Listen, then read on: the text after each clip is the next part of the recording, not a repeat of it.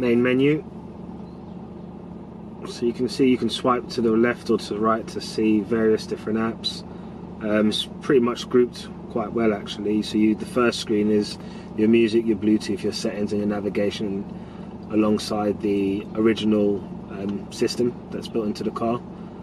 I'd say that for the most part these are the 4 main apps you'll use on a day-to-day. Maybe not so much settings, although I have popped in and out of there recently because I've just set it up.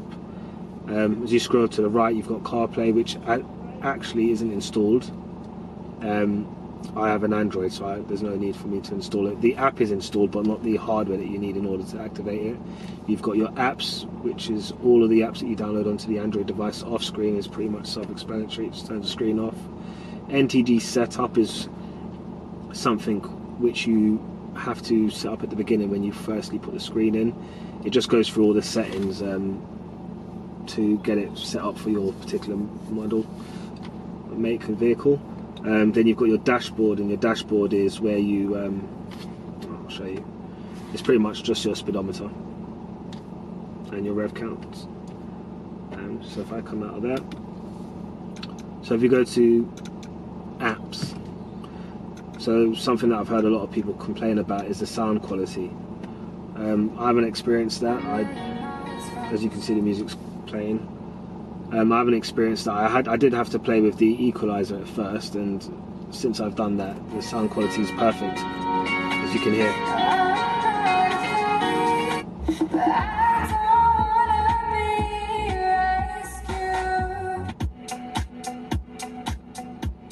So the sound quality is perfect. Let's come out of that. So I'm actually playing music off Spotify at the moment. You can download music to the vehicle, but that's not really how I play my music. I normally just stream it off Spotify anyway, or YouTube. So if you go into music, I haven't loaded anything, but it comes with samples, just to prove that it works, I guess. So it's just in demo. But again, you can just load them in through the memory card in the back. It's not a problem at all. Navigation is pretty cool.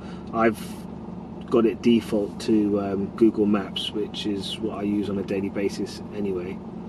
So as you can see, it just loads up with everything as you would normally see on your Android device. If I just put a destination in, so as you can see, as soon as I've clicked in to enter destination, it brings up with my last destinations, the most recent ones I've used, also with my home and work address.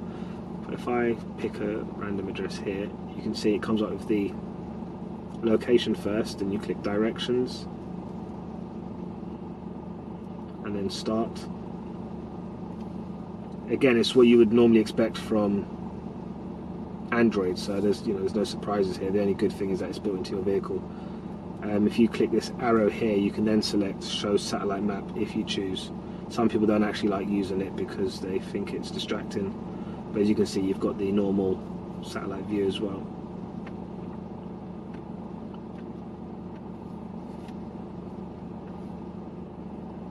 So if you recenter it,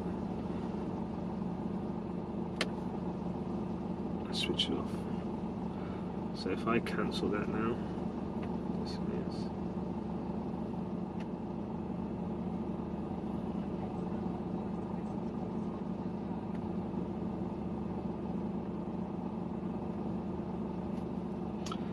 home button, Bluetooth. Now it does have its built-in Bluetooth as well. I don't actually use it. I use the Bluetooth that's built into my vehicle. It's just more of a preference thing rather than anything. But you do have Bluetooth built into the screen as well, so you could connect to the screen. Some people may choose to use the screen only. I jump between using my screen and the system that's in my vehicle, and that's the best thing about this screen, is that you can very quickly jump back to your old system if you choose to. I think where it's still a new system, I haven't totally stopped using the old system. I think I probably will as time goes on, and maybe start using the Bluetooth that's built onto the screen. One thing I would say though is, before you actually install this screen into the into this casing, make sure that you put the SIM card and the memory card in first, because they're on the right hand side here. It's alright if you've got a left hand drive vehicle, but because I have a right hand side vehicle, I'm unable to access these two areas here, so make sure you put it in before you actually install it.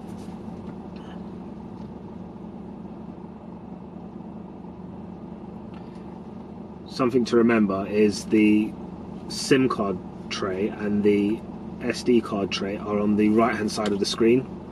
So if you're installing this in a right hand drive vehicle, ensure that you place the SIM card and the SD card in before you actually install this device.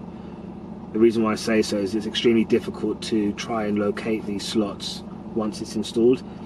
I think where this unit is used on both left-hand and right-hand vehicles, it's perfectly fine if you have a left-hand drive, but as a result of it being a right-hand, it just becomes quite tedious